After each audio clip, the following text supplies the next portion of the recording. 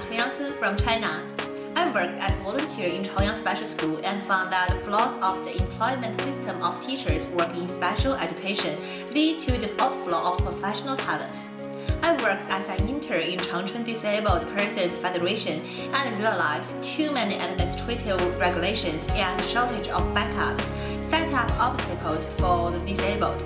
I started to attend many volunteer activities both in rural areas and cities since junior high school. However, I found out that in the most of the time, we act as the invaders instead of helpers. It is because of these problems, I decided to devote myself into public service.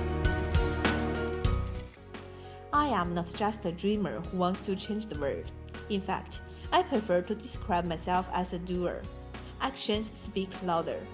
In China, the modern public welfare is still managed by government.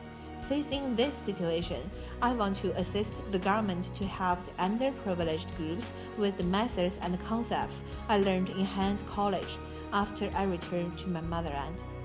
Thank you for your time and hope to see you in the fall.